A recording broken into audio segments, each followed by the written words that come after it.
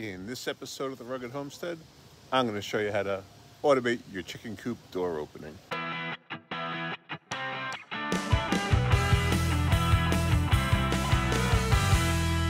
Ever since I built this chicken coop, I've wanted to have an automatic door, but I've been too lazy to do it.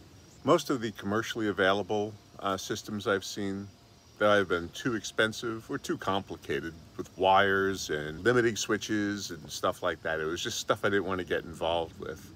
And it wasn't that much different from the DIY setups that I've seen online too. Besides not giving very good or clear instructions on exactly how to set up a DIY system, they were just way too involved. So I've been waiting to try to find a compact automatic system that was affordable. And with this automatic door opener from runchicken.com, I think I got it right. So before I could get started on installing the door, I actually had to close down my opening a little bit, narrow it down. The opening that I had for the pop door was 12 inches by 12 inches. And you can see right here, this is the door that I had been raising and lowering by hand. The chicken run door is about 9.5 inches wide, so I needed to narrow that down. So for one, I could actually mount the system onto the coop. So I needed to narrow the opening so that I had something to mount the door onto. Even the dog doesn't like the rain. He's hiding out underneath the coop. Chickens don't seem to mind it too much though. So this is the system of the Run Chicken door. This is the motor, where the batteries go. It's got the light sensor. Everything happens right in this compact housing right here. And then this is a hard, I guess like ABS plastic type of hardware. It's the frame here with the mounting holes, and then this is the door that actually slides up and down. Now, I haven't opened this up or anything like that, but I'm assuming there's probably some kind of gear inside that moves up and down on this, that allows the door to slide up and down on this track here. And it'll turn the wheels inside, and then they'll engage with these holes here and move it up and down at the appropriate time. We're not going to worry about this at the moment because this tells you about the blue light. This light will blink blue when it's getting ready to close. It senses the change in daylight, so it'll warn you that it's getting ready to close, which is a nice feature. So I have to remove this from the frame to mount it, so I'm going to do that now. So to take the housing off, just got to remove 4 screws. And that should be simple enough.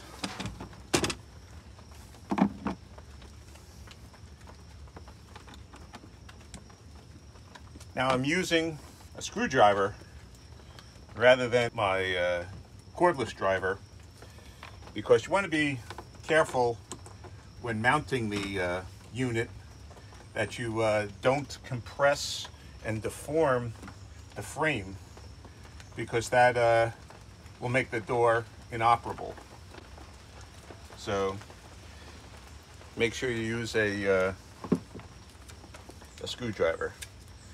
Okay, so it comes with 2 alkaline batteries, and it's got the little plastic piece that you move out. Oh, it's making all kinds of noise here. Oh yeah, and here is the gear, like I said, that grabs right on here and moves the unit up and down. Okay, good. These read, and it comes with the mounting screws too. So it looks like it's got everything that you need to install it, and it looks pretty darn simple. You just put it where you want it to mount, and I'm centering it in the doorway, and then you're just going to screw right in here. So let's see how this all goes. Probably should have pre-drilled the holes into the wood. I'm also using particle board because it is protected, but it is going in really easy. So you screw it down, and then you just back it off like a quarter turn. I think it tells you to leave like a millimeter of space. Okay. And really, that's all it is. So I'll see if you can see. It's kind of tough to tell.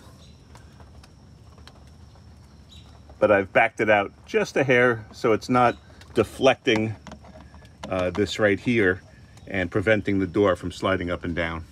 Okay, the screws are installed, and I actually did drill pilot holes for these screws, and it was a heck of a lot easier.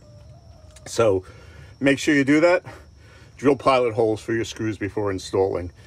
That should almost be, you shouldn't even have to say that. I should have known that from the beginning. But the door slides up and down readily. And with the gear in place, it'll lock it in place when it's down, so an animal can't come in and then lift it up. So the next thing I have to do now is mount the motor back onto the frame here.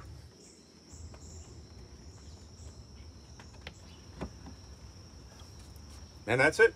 It's installed and ready to run.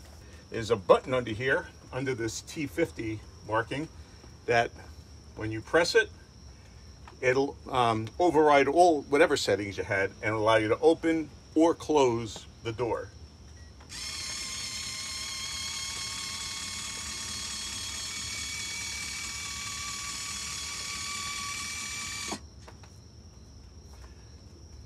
And that's it. And if I want to close it now,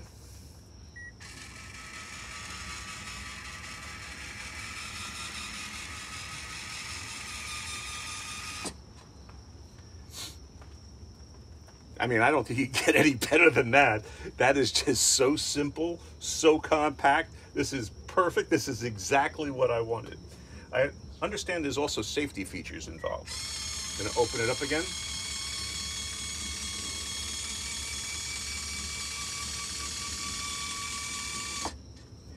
And from what I understand, if there's a chicken in the doorway here, as the door's starting to come down, it'll sense it when it hits resistance, and it'll go back up, or it'll stop or something like that. Let me see.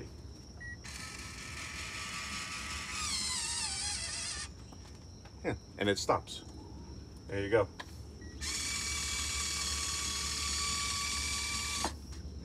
So I'm going to leave it like this in the factory default settings. And if the camera's moving, it's because I have the tripod set up on the food bucket of the chickens, and my Buff Orpington is feeding right now. So I'm going to leave this at the factory settings and come out tonight. Hopefully it won't be a torrential downpour at that moment.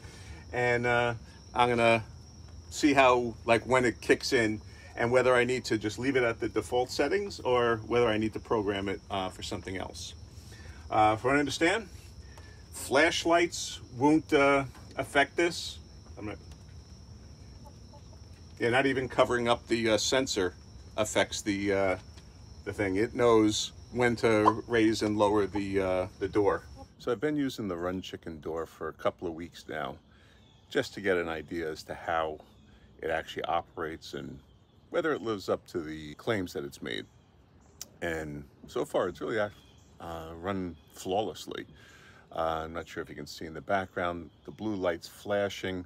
That means it's sensed the change in the light, and within 20 minutes it opens up. So first light around here, this morning anyway, is around 6:25.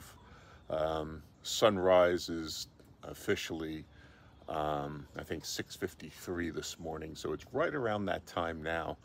Now normally it's about 20 minutes after sunrise it says that the coop door opens, but because this is actually facing east, the light comes in here a little bit earlier than normal, so it senses that, and within the next minute or so this should be opening up. It fluctuates, again, depending on what the light conditions are. So if it was overcast and raining, it'd be darker. It might open up a little bit later. But the factory settings for opening 20 minutes after sunrise, thereabouts, or 20 minutes after sunset, it says is good for 90% of the people that use the Coop door. And I'd have to agree, it actually, it's really worked fine. So I've mentioned there is a button underneath here. There it is, right there.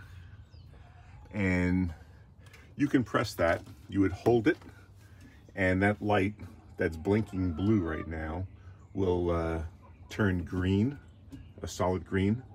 And then you would press the button again, and it'll set the time to open at that same time every day regardless.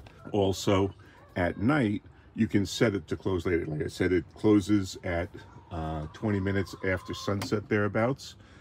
And you can do that same kind of override, pressing that button, and it'll, and then confirming the setting. And then rather than 20 minutes after sunset, it'll stay open until 40 minutes. And then it also has a phone app that you can do to do some manual settings on it. So really, any minute now, it should be opening. It's in the past, it's tend to open about anywhere from 3 to 5 minutes after the official sunset or sunrise time. So we're probably pretty close to that right at this moment.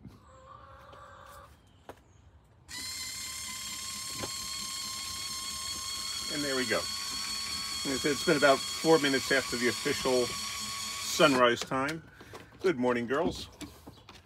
Come on out.